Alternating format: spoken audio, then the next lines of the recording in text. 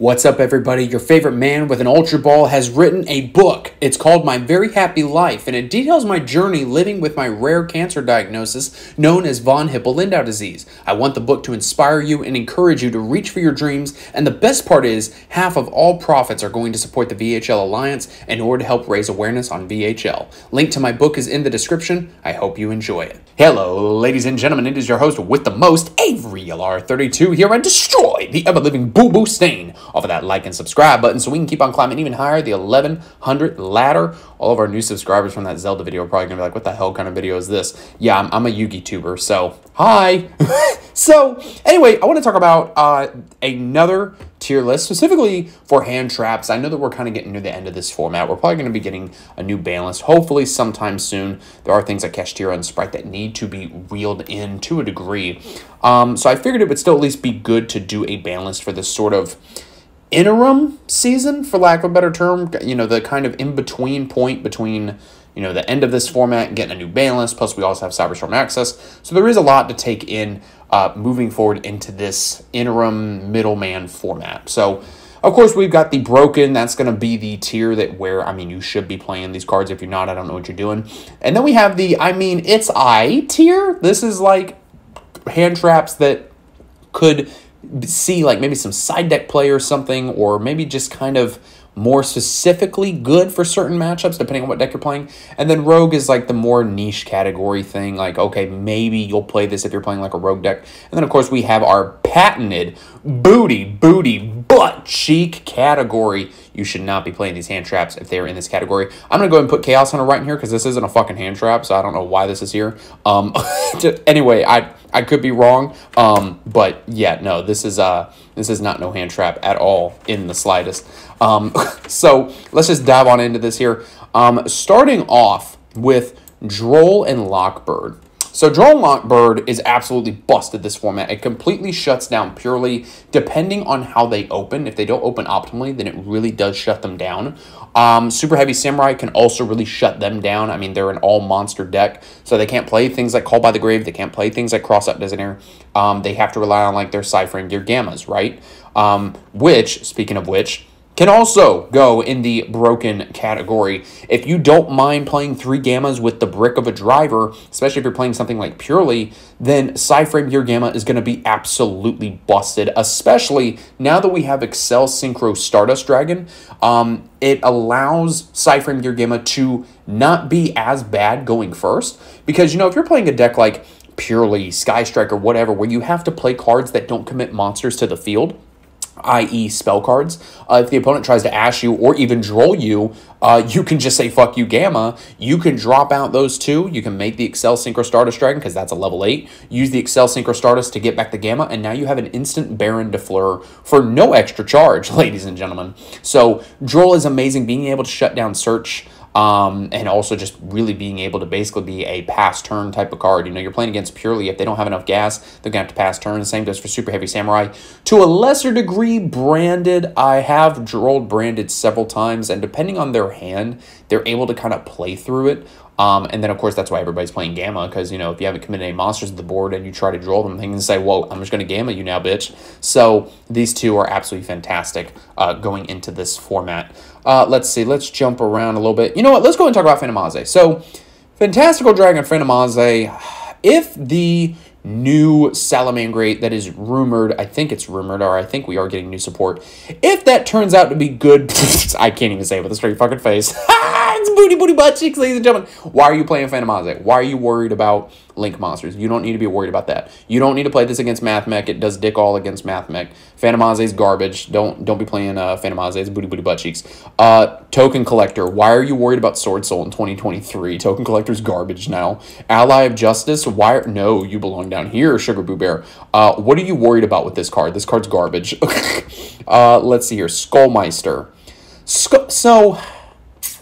Skullmeister, I was going to put in the booty butt cheek category, but I feel like Skullmeister will always be one of those rogue picks just because of how specific it is. It will always have sort of a niche in almost any deck that can be played in a format. You know, obviously not every meta deck will play Skullmeister in every single format, but regardless, it is something that you can pick as a more niche pick, something more rogue, you know, hence why it says rogue. I feel like it will always have a place as like a rogue pick. Like, it's never going to be bad. It's never necessarily going to be absolutely amazing unless it just counters like the main deck in a format. So yeah, I got to give props to Skullmeister. It comes and goes, you know, ebbs and flows with the tides of life, I guess. Let's see here. So Infinite Impermanence. Infinite Impermanence is fantastic. I mean, like, it's a better version of Valor. Like, it can't get called by. You can only cross out it. You can't ash it like you can to Gamma. I don't know why you'd be fucking ashing a Gamma, but I mean, depending on your board state, I guess. And, like, just Imperm's amazing. I don't know how else to describe it. Like, it's so good. It doesn't trigger talents. If you set it and activate it and your opponent's an idiot, then you lock out a column in their back row, and then if they activate in that column, it's like, well, you screwed now, Sugar Boo Bear. Especially like if you set this against Super Heavy Samurai and you set it in a pendulum scale, and then they try and play a card in that scale, or they really need that scale for a reason, it's even better, ladies and gentlemen. There is a reason why this card was $60 to $70 when it first came out as a secret rare. Fantastic card. D-Shifter. So I'm going to put it in the It's I tier because obviously not every deck can play it. I've seen some purely decks playing Shifter, and I'm just like, why? Like, I don't know if you're a masochist or what. I understand the concept behind it, especially in like the OCG, where I think like D-Shifter's at 1, because you want to be able to have that ability to lock out the graveyard on the opponent's turn. Then when it comes back to you, depending on how you open, you can just like summon purely, activate the top 3, maybe get a card, use the effect to attach a purely quick play from your hand, and like stuff never really has to go to the grave. But that's really fucking specific that I just don't feel like it's worth playing in that regard. Like, I'd rather be side decking Ash.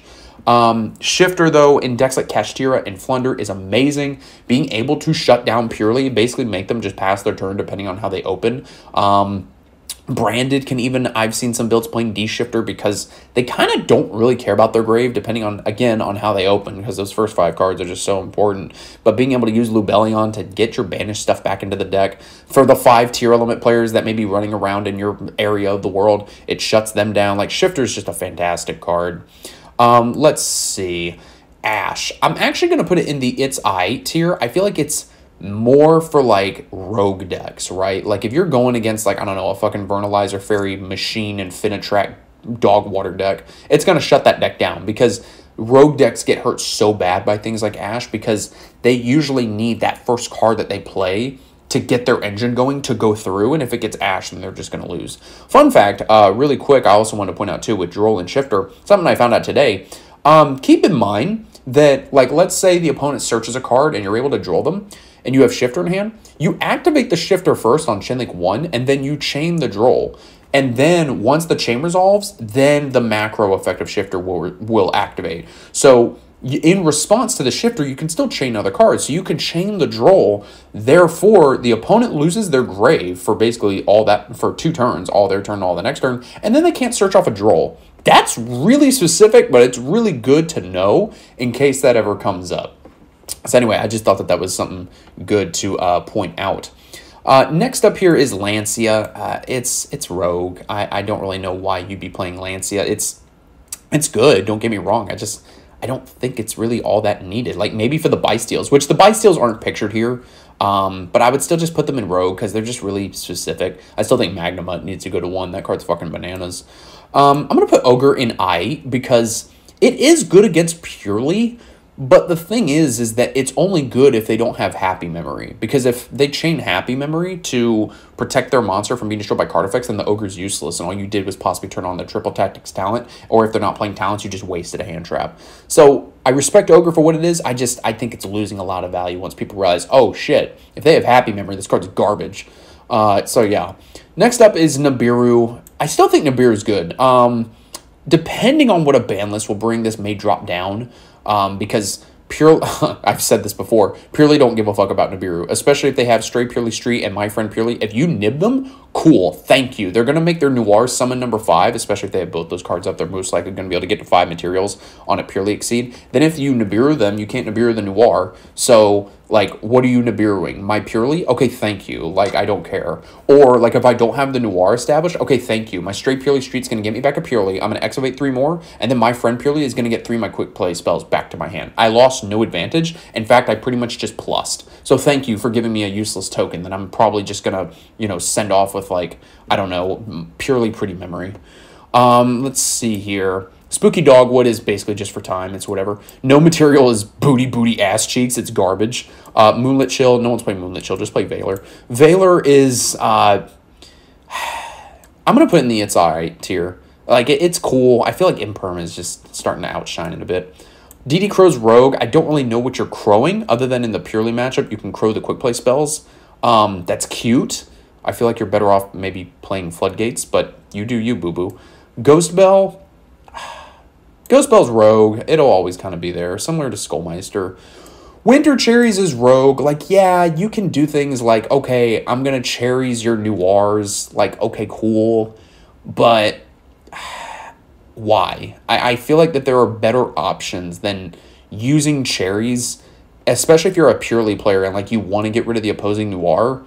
I feel like you have better options. Like, you have things like Santa Claus and Kurakara, which they're not on here because they're board breakers. Kurakara acts like a lava golem. It's not an activated effect like Nibiru. I just feel like that there's better options besides the Winter Cherries. Like, I tried Cherries and Purely, and it never went off. I was really disappointed by Cherries. I'm actually kind of surprised it's not better than I thought. Herald of the Orange Light is really specific. I mean, if you're playing Drytron, cool. And if for some reason you're playing the one of in tier, cool. It's just kind of whatever. Like, if you're not playing Drytron, then why are you playing this card? So, yeah, it's a bit lopsided, actually, now that I look at this with everything being done. Like, it's... Like, you could be side decking or main decking Ash. Depending on your deck, you could be main decking Shifter. And, like all these here in the It's I tier, you could maybe be main decking. It just depends on your deck, or even side decking. But I feel like the main 3 that you're going to want to be playing is Droll, Gamma, and Imperm to some sort of degree, whether it's in your main or your side. Because Droll is just going to win you ball games, ladies and gentlemen. I understand not everybody's going to want to play the bricks with Gamma, but man, you got to somehow figure out a way around these cards then, because these are going to be pushing your shit in if you're not ready. Like, your boo-boo stain's going to get pushed up real far if you ain't ready for these 3 cards especially. But yeah, really lopsided. I'm actually kind of surprised about that. I didn't think it'd be this lopsided. So guys, thank you so much for watching. Let me know what you think down in the comments below, and I will see you in the next video.